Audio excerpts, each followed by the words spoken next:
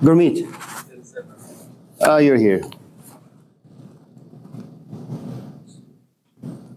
So, is there anything you guys want to talk about? Josh? I've gone through the videos a couple of times, and I haven't started taking notes. So I'm not exactly sure how to take notes. I feel like writing down what's said isn't.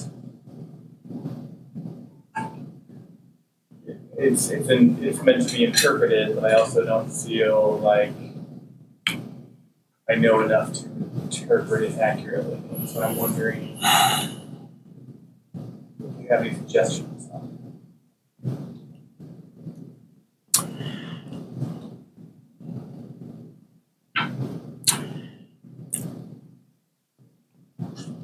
So you approach everything within the context of where you are in your own life. And so let's just say that,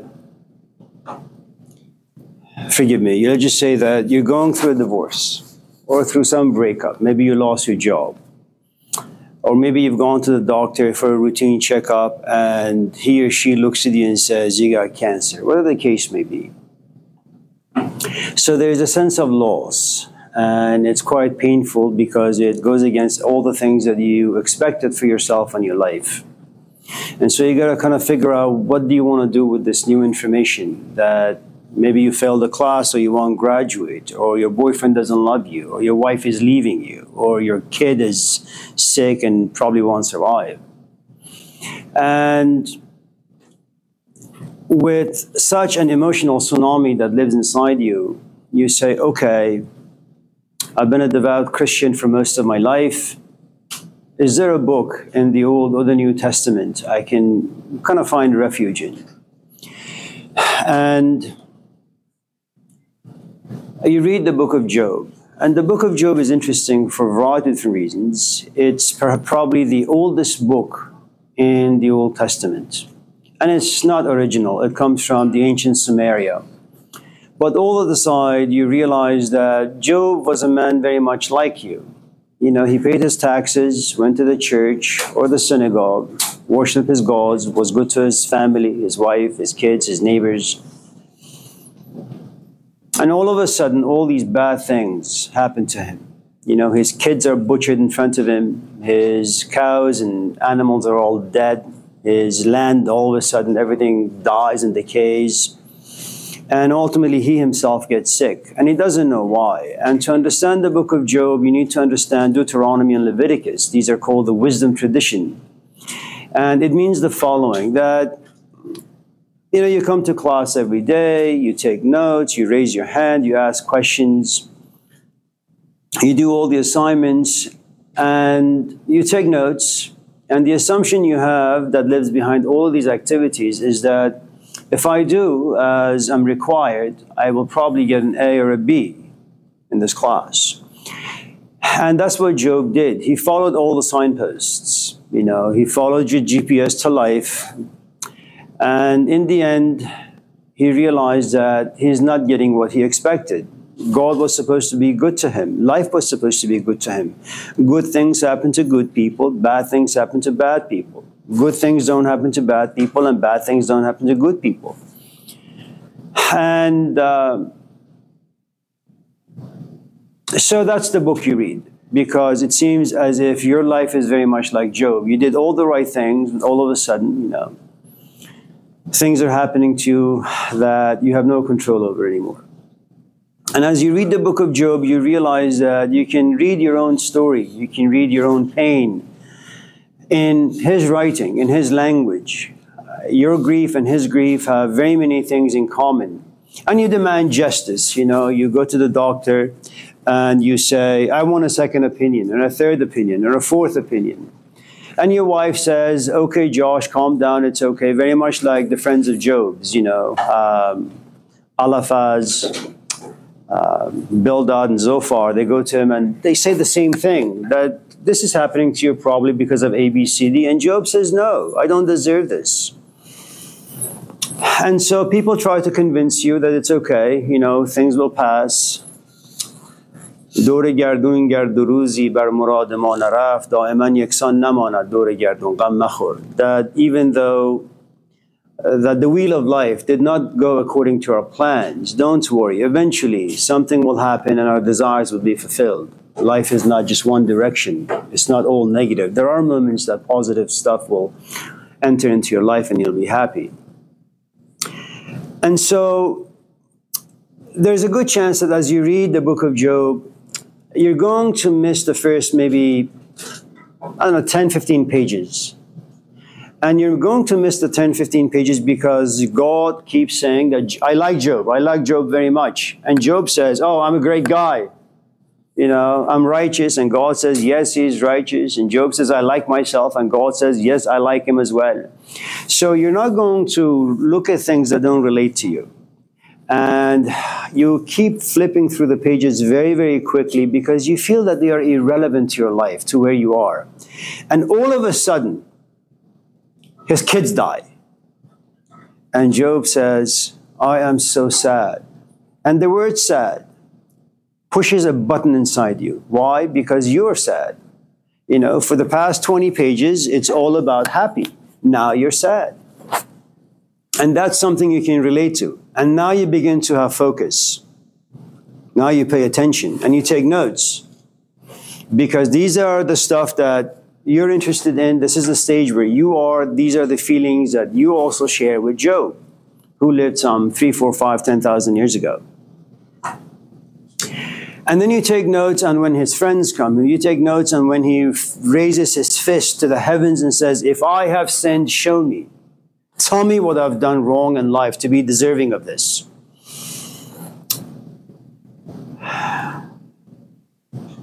Now you're going to miss the part where Job accepts his fate. You're going to miss the part where Job says, God gives and God taketh away. I'm going to receive both with calm and acceptance. You're going to miss all those parts because you're not there yet. And so in reading anything, in watching a movie, in thinking thoughts, the truth is we're always going to be limited because we can only relate to things that we ourselves are triggered. If, for example, 20 hands go up and you ask me a question, the truth is I'm not going to entertain all questions. I don't care about your curiosity. I have to relate to the question. Okay, I'm going to dismiss your intentions. I'm going to dismiss your passion. I'm going to dismiss your interest. I'm going to dismiss all of it. Why? Because I'm not interested. And I can't talk about things I'm not interested. My brain doesn't work that way. I can't take notes on things that I'm not interested. And you're going to do the same thing. And there is nothing wrong with it. You don't have to be interested in everything that's out there. Just know what you're interested in, what moves you, inspires you, and take notes on those things. And as you move to a different stage, initially what happens in all relationships, you're interested in the moments of happiness and joy because we're governed by certain fantasies. And then you realize, well, life is not a very smooth sailing. So you begin to focus on the problematic events of life. Okay, the joy goes away, now you take notes on the problems. And then you say, okay, is there a way to resolve them? Now you read books, okay, that are basically focused on how do you resolve problems, okay. Then when you're done with all of that, you get to be like 60 or 70 or 80. Now you're focused on acceptance. This is what life is, So, if you look at the way the questions have been formulated, good morning, is, just figure out what captures your attention and just focus on that and write on that. No one can push you into becoming interested in something that you're not. And forgive me for going this way, Malcolm X in his biography and in his very many talks that he did near the end of his life, he had this beautiful analogy, and again, forgive me for using it in this particular way. He's talking about two black men, but he puts them within this particular category. One he calls the field Negro, and the other he calls the house Negro. The house the house is a very interesting character. And it's not that everybody all of a sudden enters into becoming a house. Eventually they begin as a field. And the field is, you're staying home, you're having a good time with your wife, your kids, life is really, really good. Someone like me enters your life, and I have a great amount of power. And I don't care if you like me or not. I'm going to use a good amount of force to drag you out of your life, regardless of how physically impoverished it may be. And I'm going to push you in all sorts of ways so that you can come to accept my philosophy of life. Okay? Now, for those of you who are interested in Abraham Maslow, one of the things that he experienced when he went to Lightfoot Indians in Canada is that the questions that he asked in America as he was doing research, those questions don't really apply to the Native Americans. They don't really know what dominance is. They're rarely aggressive. You know, you don't talk about sexual preferences in those environments. So what he did after doing 5-10 years of research, he had to trash all of them. Okay? Because the definition of being rich, the definition of being mature, they were very, very different than the white culture. And so I drag you out of your house, I bring you into my mansion, and I look at you. And I'm going to intuit. I'm going to say, okay, do I like him? Do I not like him? Is he passive? Is he aggressive? Now, the more passive you are, I'm going to invite you to my house. But you can't go anywhere. I'm going to put you in the kitchen. And then I'm going to give you things that you've never had before. I'm going to give you an eclair. And I'm going to give you an oven. And I'm going to give you a stove. And I'm going to give you soap and water and towels. Not only can you wash yourself, not only can you help your wife washing herself and the kids, but you also live under this roof. It's beautiful. And I'll give you a little nook back of the house for you and your wife and your kids to live. And after a while you say, my God, I never had these things. This is beautiful. And what I'm doing is I'm helping you forget your past. I will help you, manipulate you, exploit you in you forgetting your history. You will care for me more than you will your wife. You will care for me more than your own kids.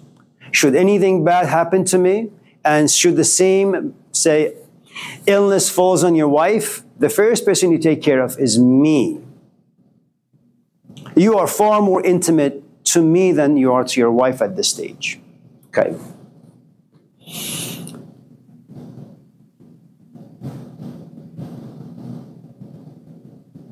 Now you're going to turn your back to your own people who look like you, talk like you, smell like you.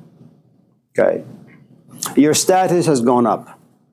Now there are this other group of people, there is this other group of people that he calls the field Negroes. For whatever the reasons are, I, the owner of this property, I look at them, I don't like them. I see them as, i.e. mule. I want them to work. It's kind of like what the Arabs did to us Persians many, many thousands of years ago. That you come to my house, you invade my country, you break down my door, and you take my horse, and you claim my horse, and you ride the horse as I have to walk. And every time I see you on my horse in my country, I have to bow and pay you respect.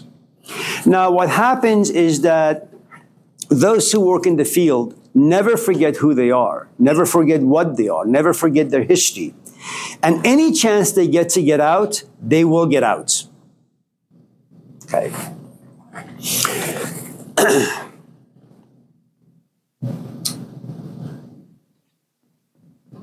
And I suppose the nice thing about assimilation, the nice thing about being conditioned by society that has such a huge force is that the function of life really is just quite simple. For you to forget who you are. And you only take notes on, and you only pay attention and you have interest on things that will continue to help you to forget. The moment you remember everything about your life will crash. Yeah. It's Malcolm X. The philosophy of being rebellious, which is philosophy itself.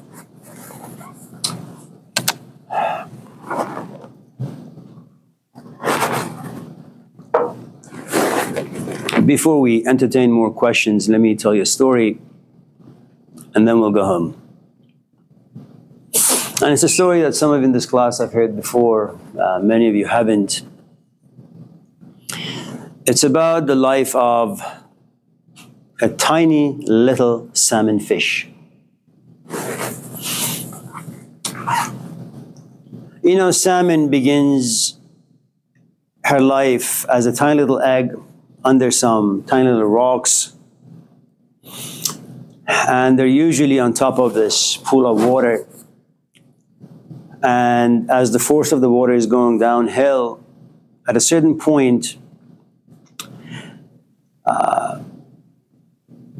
the egg kind of gets released from the prison of the rocks and slowly floats downwards. By the time it hits the pool of water, it's a living, quacking fish. Swims around, has a good time. And as the fish is swimming in the ocean, the sea, the water, whatever the case may be, you begin to have friends. You get married, you have children, you buy a house, you have a bank account, you create a town named Oakland, and you have lots of friends. At a certain point in the salmon's fish psychology, and I don't know why it happens or how it happens, but at a certain point, the salmon says, I don't like where I am. What do you mean you don't like where you are? I don't like where I am. And the salmon, like any 18-year-old, goes to the parents and says, why am I here? And the parents said, well, that's a ridiculous question. You're here. Why was I born? I don't know. You're just here. And the salmon begins to ask all these questions. And the parents think that the salmon has gone mad. They give him, some therapy, some drugs perhaps, alcohol, porn, whatever the case may be. But the questions don't go away. And as the salmon just lives, her life day after day, the questions become more intense. There comes a point where the salmon asks questions, but no one can answer those questions. And the salmon gets really, really sad. And at a certain stage, the salmon stops thinking, stops asking. He says, you know what? I've done a lot of thinking. I've done a lot of asking. People are useless. My own people are useless. And I'm going to just close my eyes. If you watched Star Wars, trust the Force, Luke. Get rid of the scanner. Just close your eyes and trust the Force. And the salmon says, you know what? I think I'm just going to trust the Force or the life that lives inside me. I'm going to allow it to be my GPS. And the salmon turns around and just follows her own intuition. And this usually happens during springtime. The bears are out of hibernation. They're hungry. So the bears are standing at this pathway. And the salmon has to do something very interesting. The salmon now begins to fly. And they're journeying towards this place that they were once simply an egg. How this happens, no one knows. And as the salmon goes back home, and he doesn't know, or she doesn't know where home is, all he knows is that the life he has made for himself or herself is no longer a home. It's a house, just not a home. And swims back and follows his or her intuition. For those of you in this class who have read the Gospel of Luke, it's a very, very interesting passage where after he has trained his disciples to the best of his abilities and to the best of his disciples' capacity, he says, you've received freely, now go out there and give freely. Should anyone ask you a question, don't think. You are not the speaker, but the Father within you, your intuition. But you have to be profoundly mature. You have to be trained well for a long, long time for this intuition to come to life and speak through you. And so whenever anyone asks you a question, it's the Father within you that answers. It's not you. And that's what the salmon fish does. It allows the force that lives inside him to govern him or her. Eventually, out of perhaps the thousands of salmon that are flying towards home, wherever that may be, about 80% are devoured by the bears. About 5, 10, 15, 20 find their destination. They hatch their eggs and they die. And so the sort of philosophy that we'll be talking about in this class is very much the same. That you have someone like Karl Marx. Okay? Marx is a guy who says, you know what? Capitalism is great. There's nothing wrong with capitalism because it does make life easy. But if you look at all the clutter that lives in your house, what are you doing? Like the salmon fish, you keep accumulating. And once in a while, you realize you become a house person. You know, that you're in the grips or imprisoned or enslaved by all the desires created by capitalism. Once in a while, this voice comes out and says, why do you need all this stuff? Why are you going to school? Ridiculous classes. Drop the class. Be free. And very much like a salmon fish, you say, I don't know where home is, but I just know that this is not the place I belong to. Okay? And it can be very daunting, very terrifying, because all of us in this classroom, we have built a life for ourselves, not just a physical life. You have a belief system. You have a history. You have a certain set of emotions that give you value, give you identity, give you meaning, give you purpose. I mean, look, all of you are here for one reason, because you value the system that says when you graduate, your status will go up. You have upward mobility. Society determines how much your value and worth are. If you go to Laney, you're worth $5. If you go to East Bay, you're worth $25. If you go to San Francisco, you're worth $50. If you go to Stanford, you're worth $1 million. And so all of a sudden, everybody strives to go to Stanford. Okay. At a certain point, like the salmon, you say, okay, you know, so I get this degree, but I feel as if something about my software is just wrong, and I don't know what it is. Now, for you to listen to the voice of conscience, you have to look at your degree from all these ridiculous places and say, oh my God, I spent 5 years getting a PhD. It means nothing. I spent 20 years building a life. That means nothing. I have all this information in my head, and they mean nothing.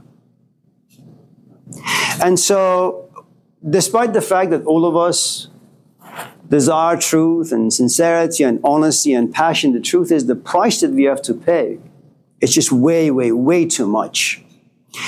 Nietzsche has this beautiful saying that we put Jesus on the cross, not because he was honest, not because he was a prophet, not because he had wisdom. Jesus just made the rest of us feel bad and look bad, you know? And how do you get rid of the feeling of badness about yourself? Well, just break the mirror. When you don't look yourself in the mirror, you don't see gray. You don't see exhaustion on your face. You're always walking around saying, oh yes, I'm 20. And so when you get rid of Jesus, you can go back believing yourself that you're a Jew or a Christian or a Muslim. Get rid of Socrates and you believe that you're a philosopher. And that's what we have a tendency of doing. Anyone else before we? Naomi? I'm just listening. No one? Andrew? Talk about understanding versus knowing.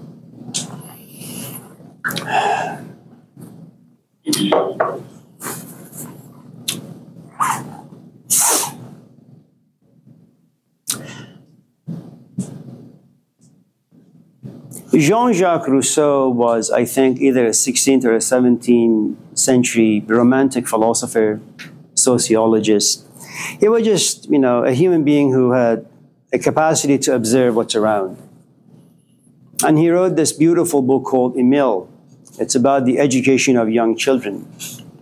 And out of that come people like Rudolf Steiner, who gave birth to the Waldorf schools. That modern education or society the only reason it educates people is to create workers, to create mules, you know.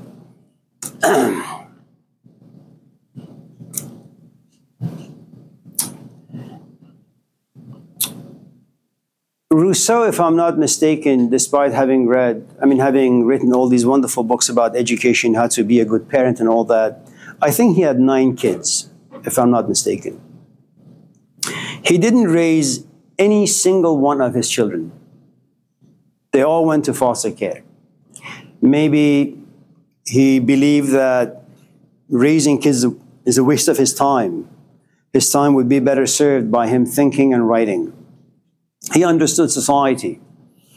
Now, and what it does to people.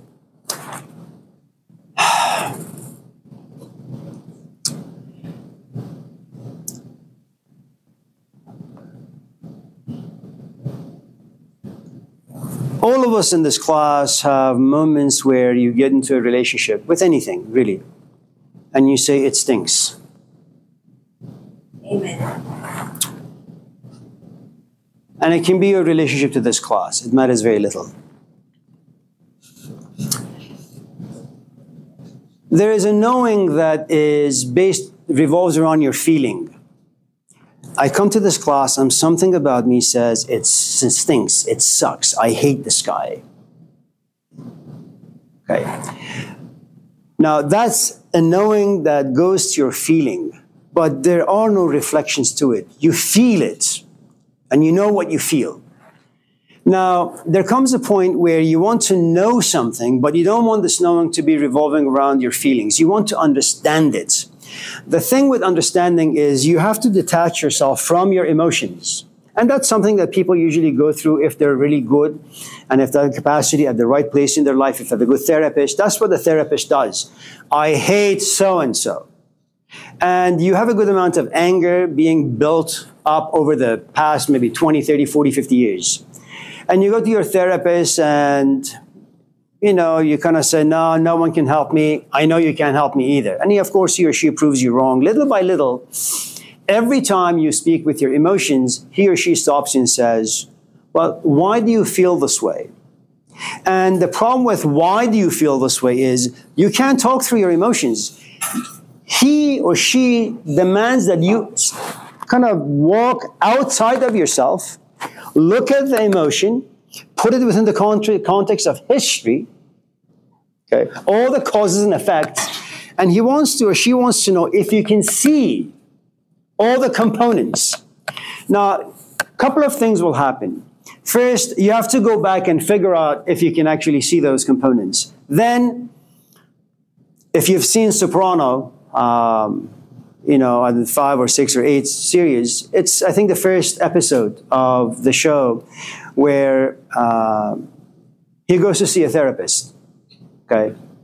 And every time he gets upset because the therapist pushes a button, he uses all these profanities, he gets up and just leaves. There comes a point where he has built trust and he opens up. And she is able to help him. And he's reached that capacity where she can kind of speak to him very honestly. Well, do you treat your wife because of the way your mother was towards you? And he's Italian. Well, we don't speak about our parents in a negative way. We love them, even if they're crapped on us on a daily basis. Okay? And little by little, he understands. But here's the thing. Just because you understand, it doesn't mean you can change anything. To change what you know and what you understand requires a different set of knowing and understanding. Now, look, you may know that your relationship is toxic. You may understand why it is toxic. Once in a while, you have these glimpses like the salmon fish. I need to get out.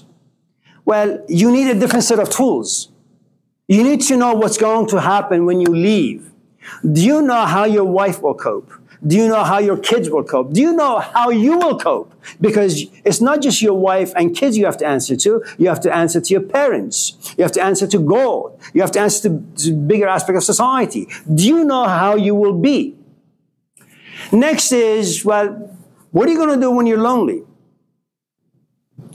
Okay. So a lot of us in this class know a good amount of things with little understanding, intellectual understanding.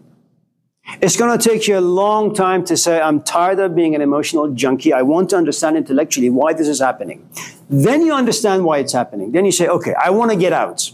And if you've seen the Farrah Fawcett movie, I think it's called The Burning Bed, in the 1980s, she falls in love, and this guy keeps pushing for sex, and she says, no, marriage first, then sex. They get married, they have sex, they have beautiful kids. One day she goes and, it's based on a true story, by the way. She goes and asks him a question, and he slaps her really hard in front of a crowd. And the abuse continues, and continues, and continues. And she leaves. He begs, she goes back. He abuses more. She leaves. He begs, she goes back. There comes a point where she knows this is bad, she understands this is bad, but every time he begs, emotionally she softens, she goes back. There comes a point where she sees her kids. She sees her black and blue face. And now they live in an apartment. When he's drunk and he's passed out, he takes the kids out of the window, says, you guys go down. He puts lighter fluid everywhere. Puts the house to flames. He dies. She's arrested, taken to court, and she tells the jury and the judge her story. Free to go. Now, it took, if I'm not mistaken, the real life person in the story about, I think, 8 years to finally leave. Because remember, we're all addicted to our lifestyle. We're all addicted to our belief systems. We are addicted to our station in life. And you may not like it, but just because you don't like it, it doesn't mean you can walk away. You need, again, a different set of tools to be able to apply what you know.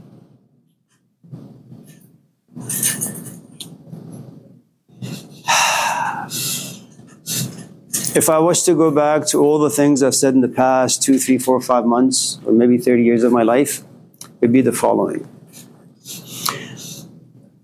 Let me begin with this story. Abi, good morning. How are you? Thank you.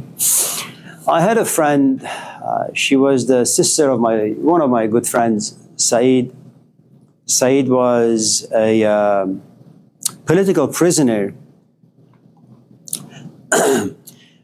And there was a date to his execution, but thankfully something happened and he was let go.